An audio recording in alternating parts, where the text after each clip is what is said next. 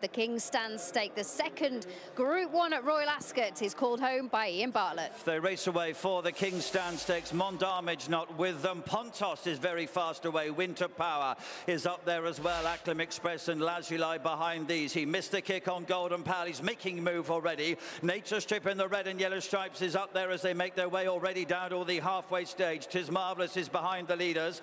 Then comes Equilateral, Lazuli, and one loose one, Khaadem, I think, is running loose at the back of the field there, has got rid of the pilot as they head down with 2 furlongs to go. On the left is Winter Power, Golden Pal on the right, Nature Strip, the white bridle down the centre, Pontos is there, Acclim Express not far behind these. They're followed by King's Lynn, and then comes Twilight Cause as they head down to the closing stages. A furlong to go in the King's Stand, and as they do so, Nature Strike leading to Acclim Express in second place. Twilight Cause coming home in third position, but it is the great Australian sprinter, Nature Strike and James McDonald, and look how far they've won by.